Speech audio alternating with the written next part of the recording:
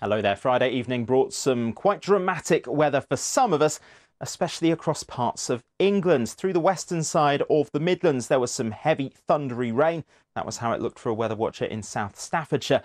And then to the northeast of London and up into Essex, some really vicious thunderstorms with reports of localised flash flooding and even reports of a tornado in East London, or at the very least, some squally gusty winds in amongst these showers, which did cause some damage. And Matt, sometimes you have a lovely picture behind you and we ask no questions because it just looks nice.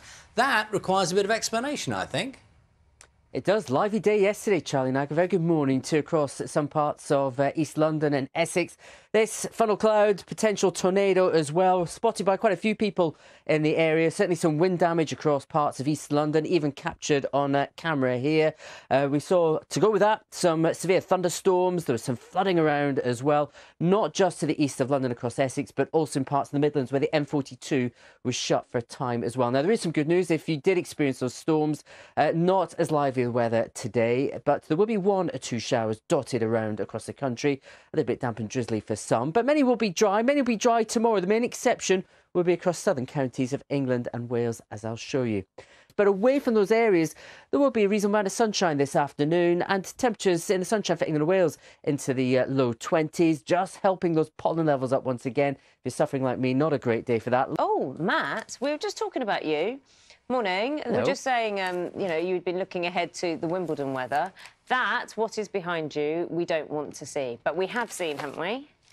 We certainly have, and there is a very, very small chance over the first few days of Wimbledon we could see the odd scene like this.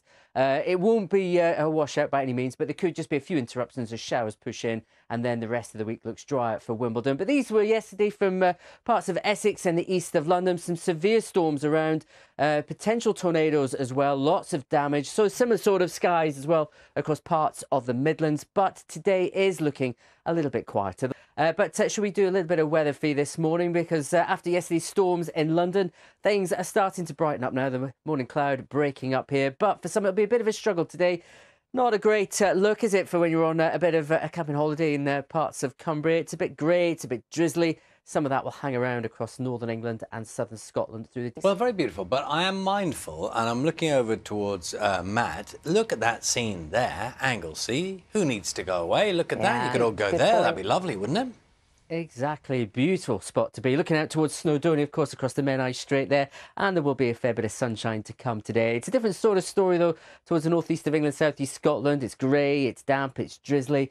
Won't be quite as chilly as it was yesterday, but it's still rather cool for this stage in June. But that air of low pressure is still hanging around as we go into the early part of next week across the south. And that does mean for the start of Wimbledon, there could be a few interruptions to play on and off with some sunny spells in between. And today, even, we could see a few showers for Amsterdam as Wales takes on Denmark. That's it. Back to you both. I hope it's going to rain on the Danish side of the pitch. Yeah, You're familiar that they do change ends. I mean, I'm not a football expert, Matt. Do you, is that true? Am I right about that? I think I'll agree with you this one, Charlie, definitely.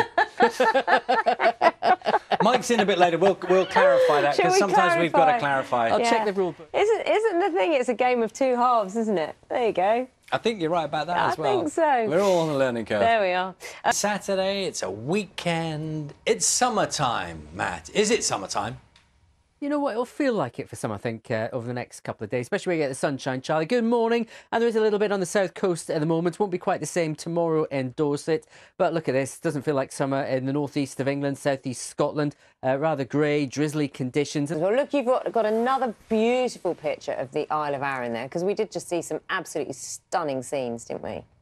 It does, and I thought I'll see if I can find a weather watcher shot. This is actually from yesterday afternoon in the sunshine, and you know, it does look amazing, doesn't it? It does look like somewhere more sort of Mediterranean, except for you've got basically Scotland in miniature just behind. Beautiful scenes there. More sunshine to come across Arran at times later today.